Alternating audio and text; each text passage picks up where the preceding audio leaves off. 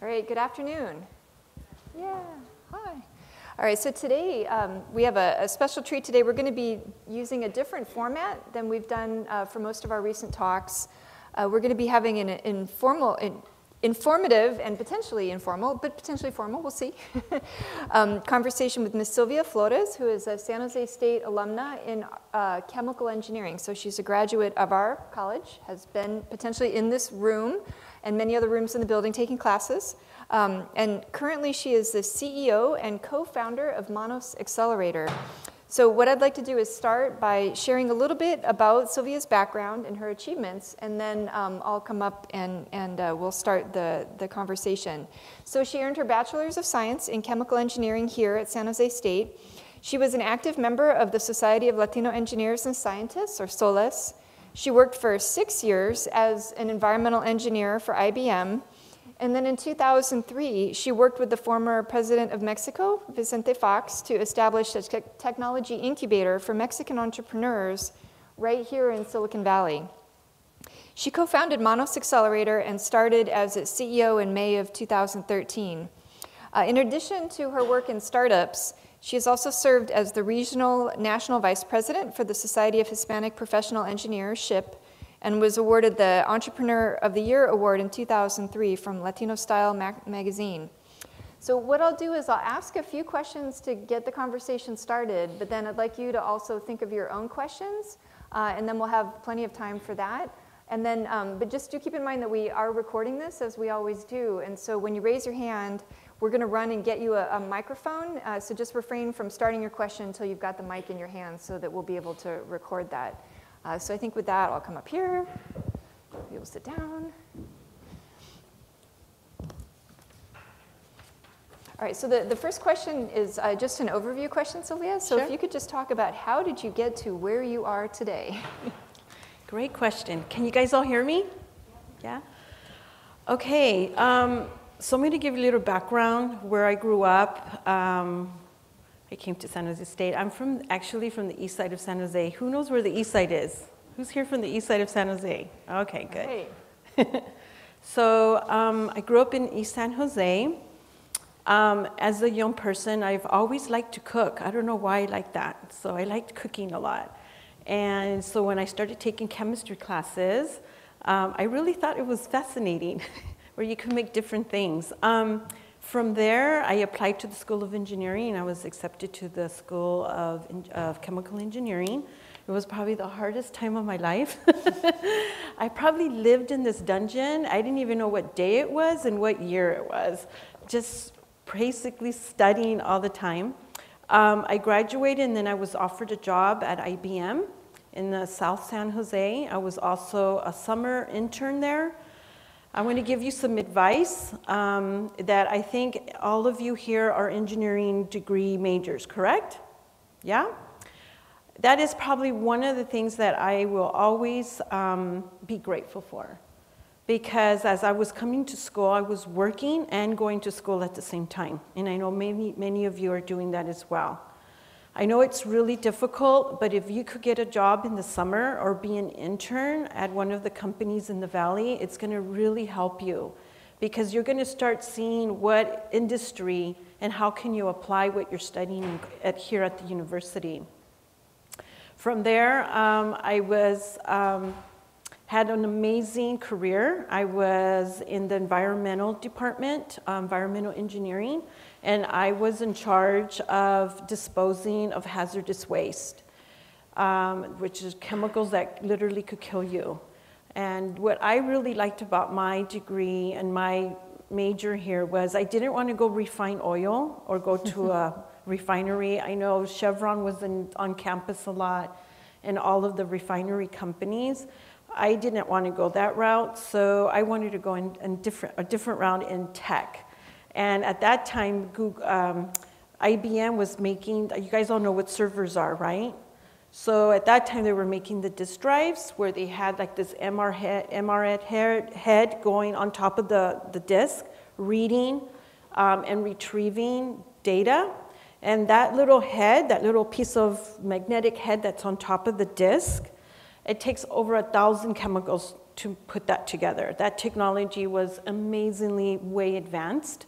And those chemicals are really dangerous to humans, to the environment. So I was given the task to make sure that it never reached the ground, the air, and it stayed contained, and especially contained, not affecting humans or any of the employees that were working in the labs or in the manufacturing lines that were exposed to these chemicals. And so my task was to make sure they were disposed, they were recycled, or they were incinerated, and we were protecting the environment. I think that was probably the most gratifying job I've had, because we were making sure we were cleaning the environment, not just polluting it. And there was companies, I don't know if you all know this, but in Silicon Valley, there's been a lot of bad actors in manufacturing in the 90s, where in 80s, and companies were dumping their hazardous waste on the side of the road. It was going to our creeks. There was a semiconductor company near IBM that polluted the area, and it was closed off to be a Superfund. I don't know if you know all this, but just to give you an insight, it's really important that the environment is taken care of. And I'm so a green person that I was like, this is my job. It was a great career there. I got to travel different parts of the world. I was exposed to corporate America. I got a lot of training. It was amazing. From there, I was looking at what the future was coming. And the future was manufacturing was leaving our country. It was leaving to Asia. It was leaving to Mexico. So these type of manufacturing jobs were going overseas. And I thought, okay, what is coming? What's the future looking like? You know, I was very lucky. I had a lot of mentors in the company at IBM where I was working at. I also advise you, when you do take a job in a big company, look for people in the company that could be your mentor.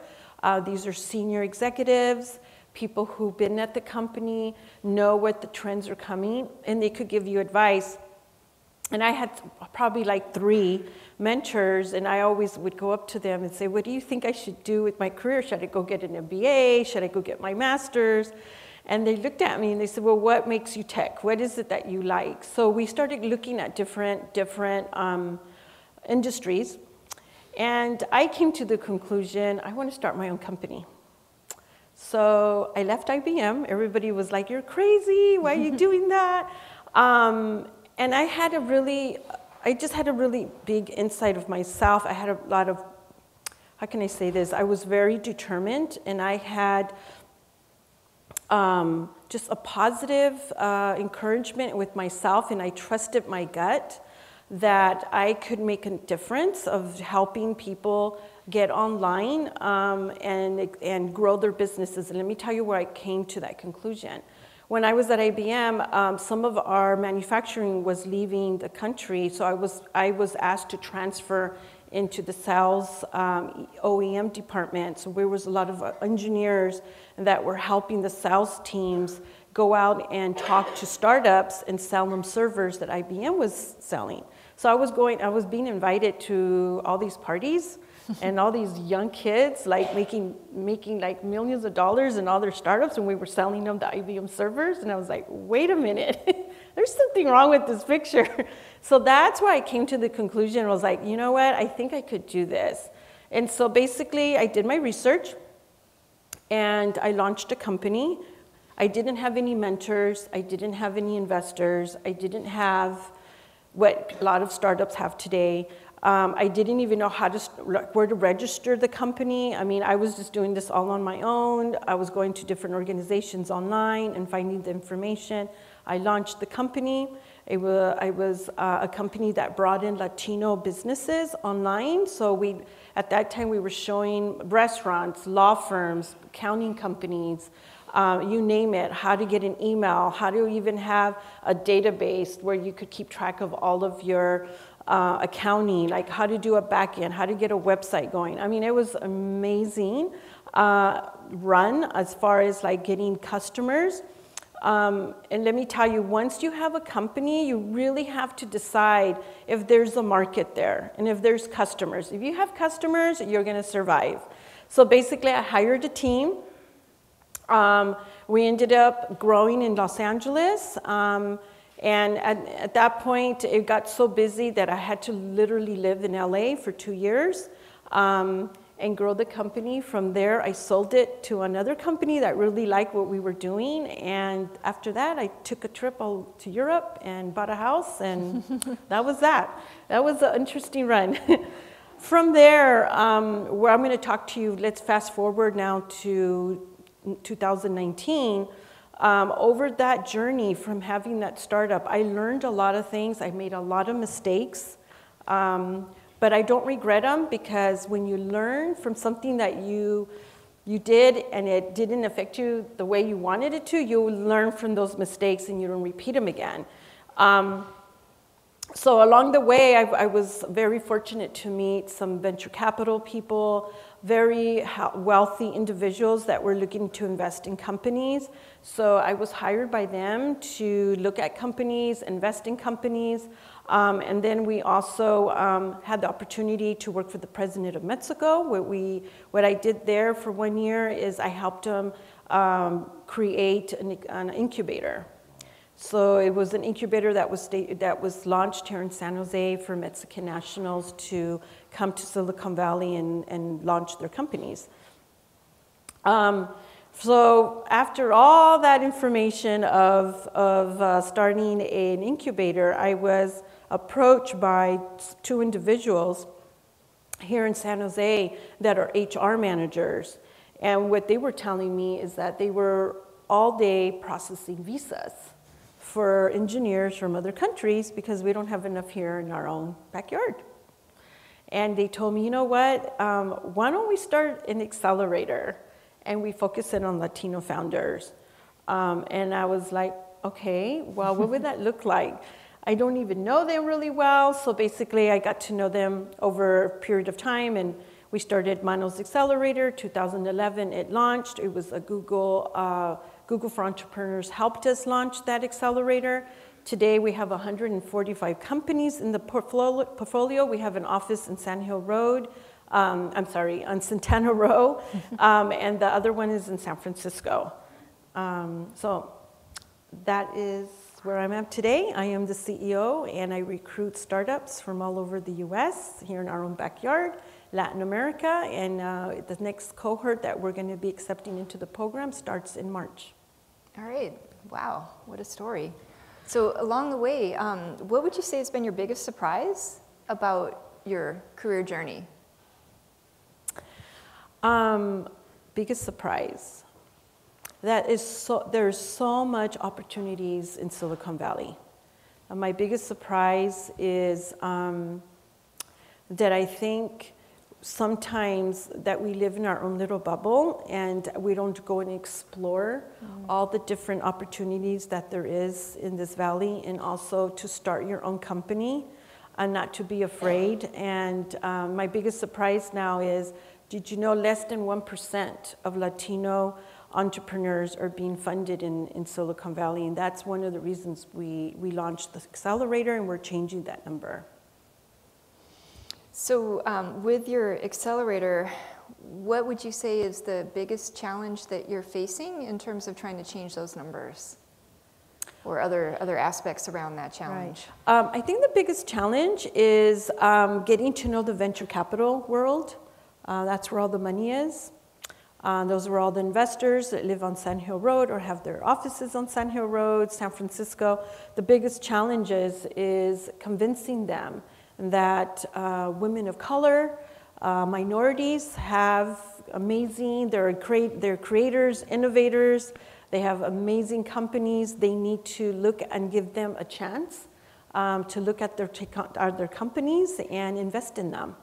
And I think that has been the biggest challenge. We came up with the plan to solve that. Let me tell you what we did. So I got together with the company in India, and we put together a platform that has artificial intelligence in it. And it took us 3 years to populate the platform with over 29,000 investors around the world, from family offices to microfunds to VCs to individual accredited investors, and we put them into this platform. So when a startup is looking to raise capital, we launch a campaign, like a social, like a Facebook ad, and we put it on the platform, and we have all these millions of eyeballs looking at your company, and if they're interested, they reply back to me. So that's what we did. And Nice. It's working. All right. So what helps to keep you passionate about your work, or what drives you? I think what drives me is when I see startups come into our accelerator, and they're young people just like you guys. You know, some of them graduated in engineering, some of them graduated in business, some of them didn't graduate at all from a university, and they have these amazing solutions that I want to say in technology. And sometimes they don't have enough confidence in themselves, but they're coming to us to help them, and taking them from a simple idea to a full-blown company, and helping them grow and introducing them to mentors and to investors, and seeing them actually get funded and take off. That is probably what makes me drive every day. And when we see them take off like that, and they're just generating revenue, they're growing their businesses, and they never thought in a million years that would ever happen to them, it's probably the most gratifying time for us. Wow, what an answer. So I'm going to ask one more question, and then we'll open it up to the students for your questions. So you talked in the beginning, when you talked about your career journey, about what it was like for you here as a student, and you said you were in a dungeon and you were studying all the time. That might sound familiar out there, maybe, people raising their hand. So what would you advise our students who are here now to be doing so that that our students can be better prepared for the marketplace, just both what y'all might be entering within a year or two or three from now, or how to think about how to be prepared for 10, 20, 30 years out over the course of your careers? What would you suggest? Okay, I recommend one thing, or several things. First of all, always be online and looking at what your major is doing. What is, like, if you're a chemical engineer, or you're a mechanical engineer, or electrical engineer, what is trending in that discipline, what in that sector of technology? And always try to go get a company, try to get recruited by a company that is really you're really gonna feel that you're contributing and that you can make a difference there. As far as being here at the university while you're still a student, I recommend to reach out to see what company that you really would like to go work for. And who's in LinkedIn here? Who has LinkedIn profiles? Yeah? Right, good. LinkedIn, okay. Not Facebook, LinkedIn. Really concentrate on putting a LinkedIn profile on how you would like somebody to see you, or you're perceived online. Because let me tell you something, everybody that is going to be hiring you or looking at you as a potential person to bring into their organization are going to look at your LinkedIn profile. I would put, like, any awards or any papers or any projects you did at the university, put them on there. Another thing too is that everybody's on social media. Be careful what you have on your Facebook, because they go on Facebook and they're gonna go see what you've done. And if you have some crazy stuff in there, they're gonna be, I don't know if this person's the right person in our team. So that's the advice I would give you, is try to put together a profile that's impressive, and always think about leadership. They're always looking for people who have leadership skills. Have confidence in yourself. Prep yourself into your profile. Make sure that everything in that profile is going to be super impressive to somebody that's going to read it. All right, great. So I think at this point, let's turn it over to you to see if you have questions for Sylvia. So if you have a question, just raise your hand.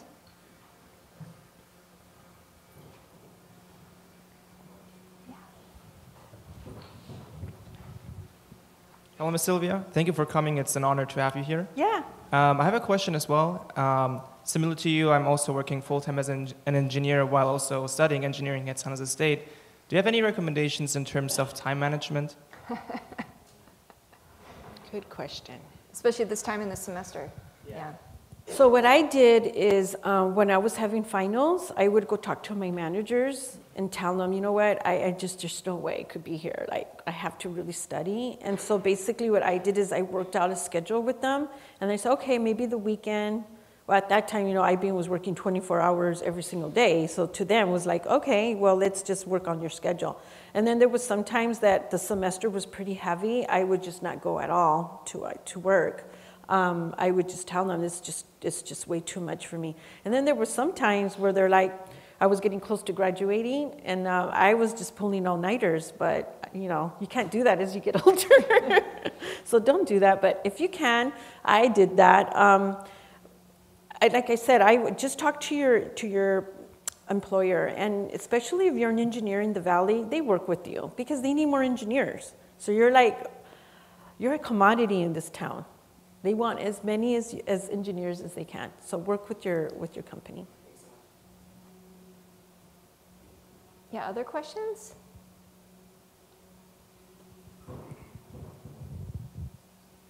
So I noticed you said that manufacturing jobs you noticed are leaving. So I'm curious, like if those jobs are leaving, like are there any jobs coming in? Like what can we expect? Good question. Mm-hmm. Have you guys read about all of the robots that are coming? Have you seen? There's a book that also, that's another thing I should tell you guys. Read books. That is going to be probably the best advice I could give you today. The more you learn, the more you earn. Remember that. There's 2 books that I want you guys to read. There's one called Venture Deals. That's like the Bible in Silicon Valley. Everybody has that book. That is, if you're ever going to go into venture, you're going to have a startup and you want to raise capital, that book is like a Bible. The other one is 0 to 1 by Peter Thiel. Anybody here know who Peter Thiel is? Yeah. Yeah? Okay, read that book. That is an amazing book. There's another book, and I can't remember the title right now, but it's a book about talking about where the future is going in Silicon Valley, and they talk about robots are going to take over some of the manufacturing jobs, and they already are, and what to expect and what type of technologies you should be going into. Artificial intelligence is probably the #1 that everybody's going towards. Has anybody here had a tour of Tesla? Who's been to Tesla? Did you see those big old robots in the plant that they have there? You're going to see more of that. I've been seeing mobility, self-driving cars, all that's coming. So just read about there's so many books out there. There is a guy by the name of Tai Lopez, if you guys ever want to write this down, and he talks about like where the future is going, and he recommends books to read. That's where I got all of my reading list from. I would recommend to go there, but I think what's going to happen is there is probably going to be there is going to be manufacturing here, but I think it's going to be really advanced, where it's going to be more of a robot, some type of technology that's going to embed artificial intelligence. But again, I would go read this up on the internet. There's many books, and if you go to that website, you could see what books that I think are going to interest you. Got a question in the back.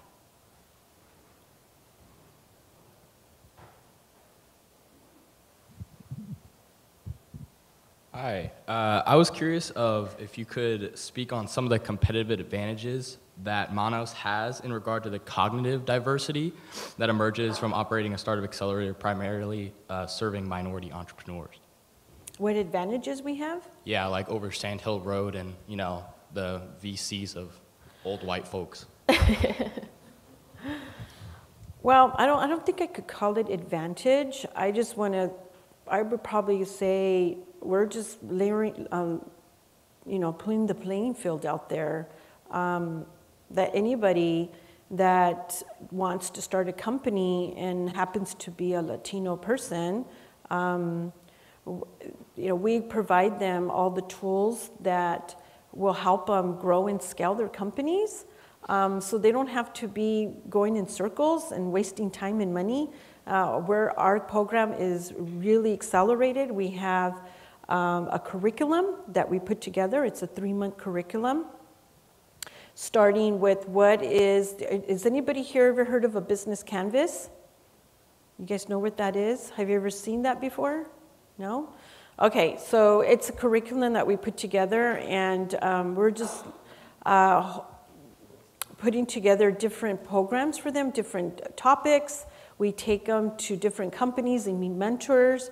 We host a lot of events where we have pitch nights, where we bring in investors, and we highly recommend that they go and network, because in this town is about who you know, not what you know anymore. And if you could get connected with the right people, you would have a better chance of being successful. So hopefully that answered your question. Yeah, I would just want to put a follow-up out there. For people that are at student stage, do you have some specific advice you could share around how to start building your network? Because again, sometimes you got to get out of your dungeon and start getting connections. So what would you say? I would recommend, you guys don't know what Eventbrite is, right? Yeah? Okay. I would start going on the internet and going onto Eventbrite and looking at the events that are free, that interest you in the sector that you're in. And go to those events and you start meeting people, and then you start creating your own network of people that are interested of you or who could help you. So sometimes we have to get out of our little bubble, being here at school. Go to those events, and believe it or not, they have them at the Google campus, Facebook campus, different companies in the Valley, and get yourself out there, because once you graduate, you're going to need HR representatives to know who you are, because they're going to be the ones hiring. And go to those events too, where you could express who you are, what are you studying in college, and when do you plan to graduate, and you just need to go out there and make those relationships. Yeah, this would be a great opportunity to help plug our GO program, because we also give GO points for going to any event related to your professional development. Other questions?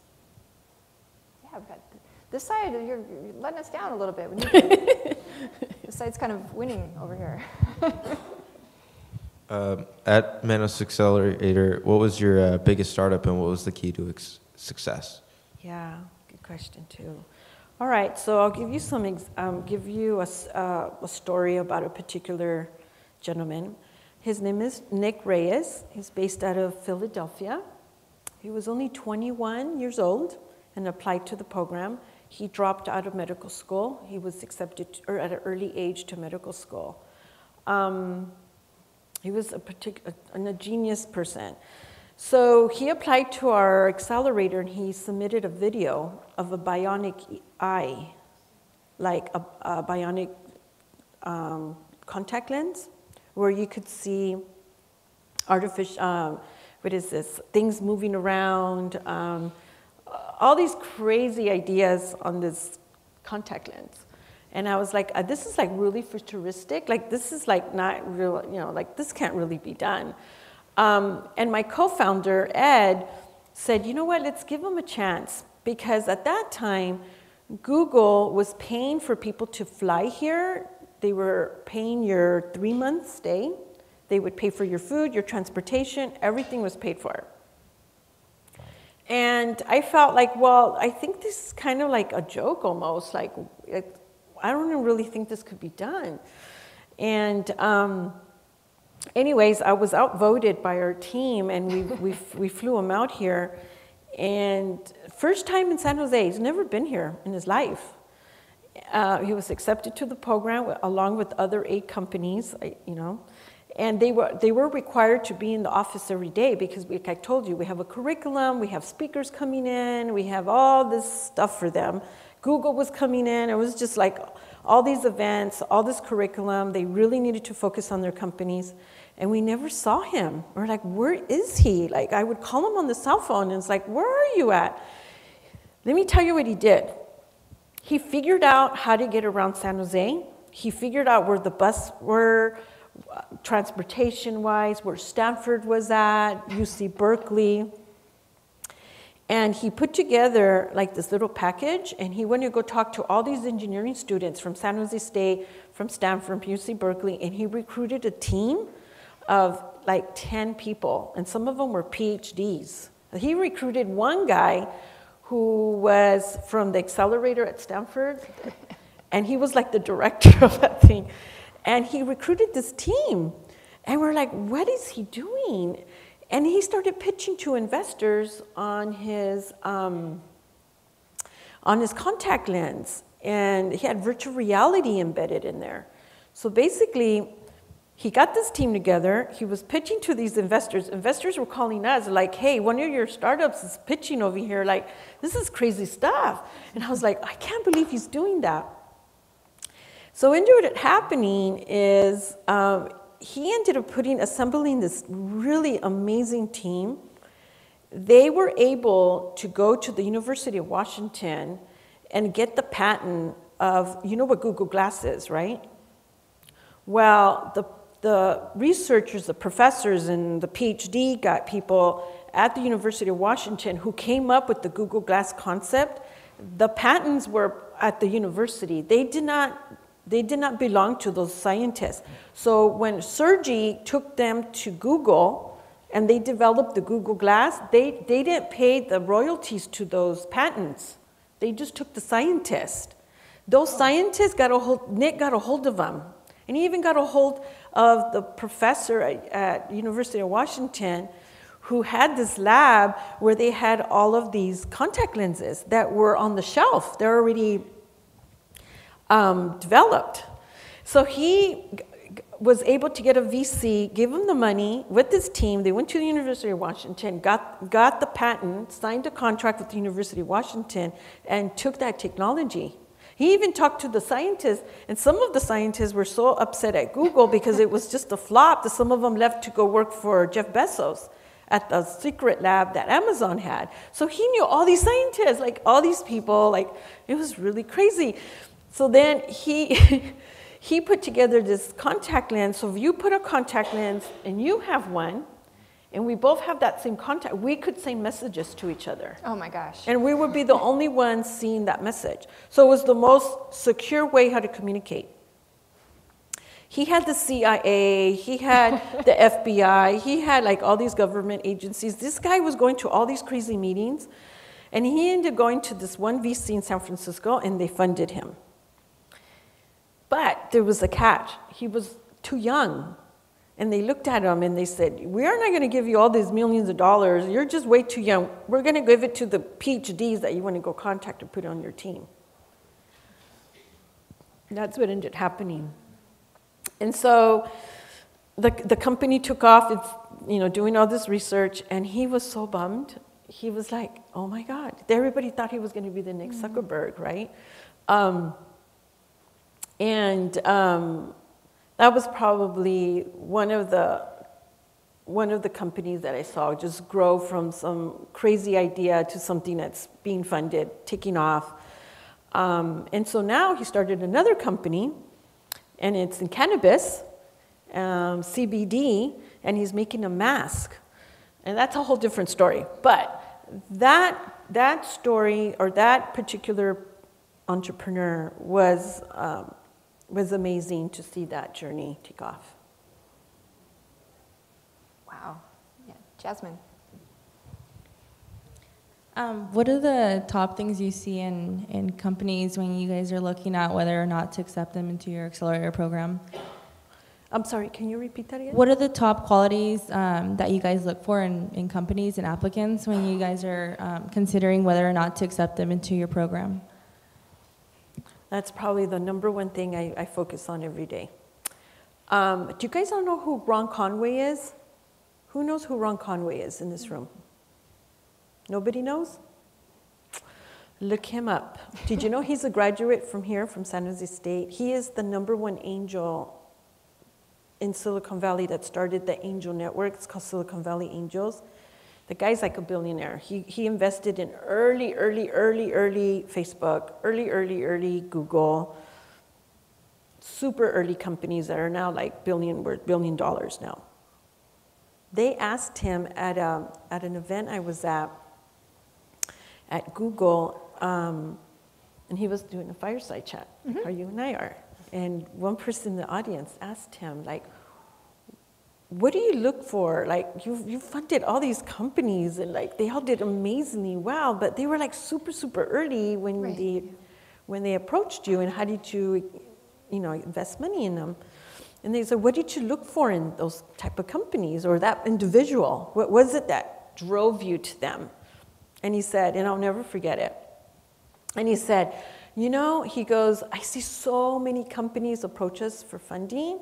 He goes, but when I see one founder who has no money, has like a team of engineers working for them, and they're not even being paid. They're like, they want to go work for him. They're like, tell us what you want us to do. We'll jump as high as you want us to jump. And he has like this amazing team and this amazing company or what they're developing or whatever they're doing, but he has like the best people around them, and nobody's getting paid. Everybody's there because they believe in the vision, they believe in the technology. He goes, that's the guy I invest in. So getting back to your question, when we start reviewing startups to come into the accelerator, I always interview them. And I always look for one trait. One is, are you a person that could take advice and that could take bad news? Are you coachable? We have a lot of young people, a lot of startups that come to our accelerator, and they have they have their hopes and this amazing idea. This is the greatest thing. This is my baby. This is what I want to do. This is going to make a lot of money. And by the way, I'm the only one who has this idea. And you're like, no, there's like 1,000 of those ideas. However, what we look for is somebody that is mature enough, if they need to pivot, that they be able to do that and not take offensive. Because we're a company, we're a team of people that we're really not there to please your ego, but we are really realistic. If things don't look good, or we see that there's a competition, or we see that you're going to have problems, we want to tell you, and we want to tell you in a nice way, like you're just like drinking Kool-Aid here, like that ain't going to work. But we also want you to accept it and go do your own due diligence on that as well, and not be offended. But we look for people who are coachable, people who have a drive, people who have a basic understanding of that particular technology.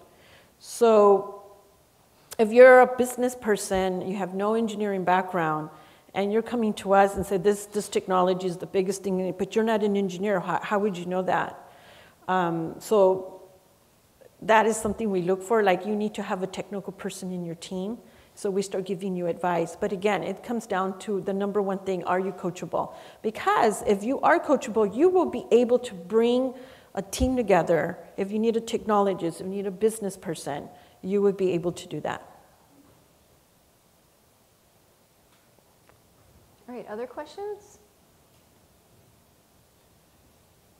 Oh, that side. All right, we're catching up.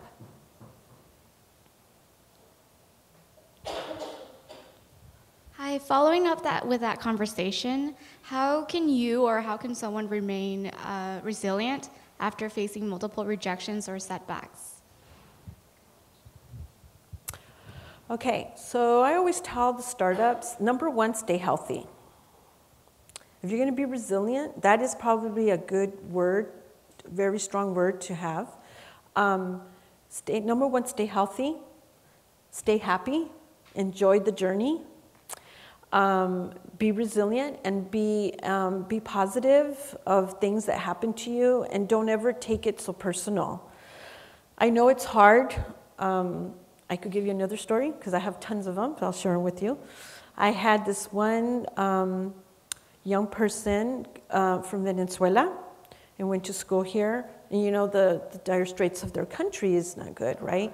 And I'm really proud of him. You're talking about almost homeless, didn't have anything to eat, ran out of his money, and he was so resilient. He came up with an application, a platform for interpreters. So let's say you're in France, you don't know any French, and you're traveling in France, and you have your cell phone, and you get sick. And you're like, you know what, I need to tell somebody or tell the doctor what's wrong with me, but I don't speak any French.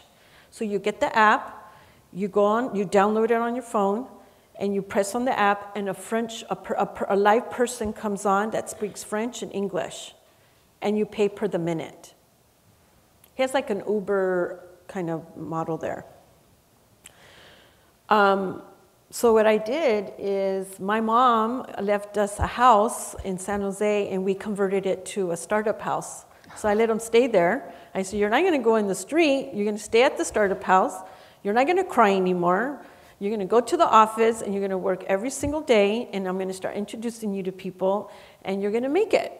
And he was like, I was literally like almost in tears. He's like, everything I've dreamed of my company was not going to go anywhere. He ended up going to an event for startups to pitch. It's called the Raw event from Sand Hill Angels that they have every month, and they invite all of our startups. And he went over there and he pitched them. And guess who was sitting in the audience? One of the founders of Apple. And the guy goes, you know, I really like your idea, but are you going to have to change it? And he's like, okay, let's talk. You're not going to believe it. He invested in him. So now what he has is he has a robot. They built this robot, and on the head of the robot is a screen, like a computer screen. And they take this robot all over the hospitals. And somebody who speaks Spanish or Italian or whatever language that can't communicate with the doctors, this person comes online with the robot. And the robot and the person's live right there and is interpreting for the patient and the doctor.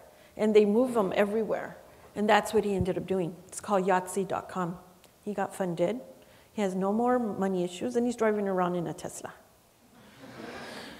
So there's, you know, a lot of people ask me like, you know, what makes you resilient? What makes you go through all these journeys? Like I tell you, you're going to have to really think deep dive inside of yourself and say, is this really what I want to do? Am I up for this task? Because it literally is a roller coaster ride. If you want to be an innovator, it comes with the territory. You just have to be strong, but the number one thing is stay healthy. Yeah, that's great advice. Maybe could you speak to the difference in approaching risk-taking and entrepreneurship for people that are maybe fresh out of school versus people that might be more at a later stage in their career like you were? And maybe there's some pros and cons of each stage. Mm-hmm. For me, I'm going to talk about like when you're a millennial, you guys are all graduating, and then you go work for a major Silicon Valley company, right? That's the path I took. What I ended up doing is I started saving my money, and I wanted to put money aside because if you don't have any money, you're not going to survive out there. So that's not what you want to do. So what I did is I saved my money, and I calculated how much time of a runway do I need if this is going to start making me money instead of me working for a company. You have only a time limit, if you're going to have a year, if you're going to have 2 years or 6 months, whatever it is, to pay all your bills. The worst thing you want to do is get into debt. So I saved my money, and I calculated, okay, I'm going to give myself 1 year. And all I'm going to do is work really, really hard and see if this thing grows. And that's what I ended up doing. Other people take another path while they're still in college, or they just graduated, and they start a company, and they live with their parents. Their parents support them, or they have a supporting group, family and friends, and they support them until see if the company takes off. The risk there is that you're being dependent on somebody to give you financial help, right? Have you guys heard about the story, the two students at Stanford that started Snapchat? Did you guys hear about that story? Nobody here has heard about that story? Yes or no? Raise up your hand, the ones who have. Okay. I think we need to hear the story for the other people. So did you know the two guys that started Snapchat were students at Stanford? Did you know that? They were still at Stanford? So one of my best friends knows the investor that gave them the first $500,000. So what happened was his daughter was attending a private school in Palo Alto, and she had her cell phone with her, and she was Snapchatting using the app. I think it was in beta or whatever. And the father told her, like, what are you doing? Why are you on this app? And she's like, everybody in the school has it. It's like blowing up. And he's like, really? And he's a VC, right? And he's like, well, what does it do? So she started telling her dad. And he's like, well, who put this together in the school? And she goes, these two guys did. So he got off his car, he went looking for the student who told all the other students to do this in school, and he goes, there's actually two guys at Stanford, and let me give you their names. So he got in his car, drove to Stanford, started looking for them, and he found them in their dorm. And he asked them, so what do you guys do? So they showed him the whole thing, how it worked, how they programmed it, how they coded it, blah, blah, blah, blah. And he gave them the first investment money. Did you know when they went IPO, I think he made it was so much money. It was a lot. And he donated some of the millions to the school. And Facebook wanted to buy them, but they didn't want to sell to Facebook. So when it went IPO, it was some crazy number. I don't even remember right now, but it was crazy. So those students were still in college, and they came up with this. So there's a lot of different stories, and there's also good, and there's also bad, and there's also ugly ones. But you have to see where you find yourself. All right, so I think we have time for a couple more questions. We've got another one in the back.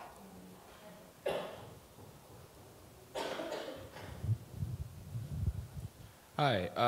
After the high-profile failure of WeWork and SoftBank's eagerness to generate returns on their $100 billion vision fund, how does existing as a non-equity seed fund change your relationship with entrepreneurs? Like, how does Manos's approach to mentorship and startup development differ from that of VCs like Greylock and Sequoia that are seeking 10x returns on every single entrepreneur that walks in the door? Yeah. It's really interesting what happened with WeWork, especially the SoftBank fund that's funding them.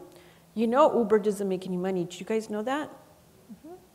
Did you know Tesla just started, I think last quarter, reported their first revenue, like now they're making money? I mean, all those years, they've just been like blowing all this cash. All I could tell you is everybody takes a risk. Everybody has a different path as far as like what the investors want to invest in. I could speak to you about where we feel makes a difference when startups from Manos go raise money. I always tell them that they have to start making revenue. They have to start showing traction. They have to start proving the concept. They have to start showing that their model is making money when investors come and see them, because majority of them that are getting funded are looking at those companies that have that particular success. Now, there's companies out there that are going to need tons of money before they see a return, and this is, a lot of investors know it's a 4, 5-year, 10-year, outlook. Now, what I could tell you right now, software startups that focus on software get funded faster because it's cheaper. Startups that do hardware, and I'm talking robots, I'm talking cars, I'm talking all that stuff, that is much, much more expensive. You're going to have an up battle raising money doing those type of startups. All right, how about one more question? If no one else has one, I want to know what it was like working with the president of a country on on creating a startup incubator? It was an incubator, yeah. That was a really interesting experience for me. I was asked by my dad's friend, actually my grandfather's friend, who was the CEO of AMD, Hector Reese. I don't know if you guys know who AMD is? Yeah, that makes chips. And so basically they were going to put a fab in Mexico, but ended up going to Germany. And apparently that year was his last year in office, and really wanted to make an impact for Mexican nationals or Latinos in the US. So they asked me if I could advise him how to start that type of environment or how to grow that ecosystem. And so basically, it was a really great experience, me traveling with the president, having dinner with him, getting to know him as a person more rather than a president, and see how governments work. I was also invited to Washington. At that time, George Bush was the president. So it was a great experience. I learned a lot. I made a lot of great friends and got to meet a lot of great companies from that experience. Yeah, so it was great. All right, thanks. All right, any last question? Okay, I think if not, let's thank our speaker again.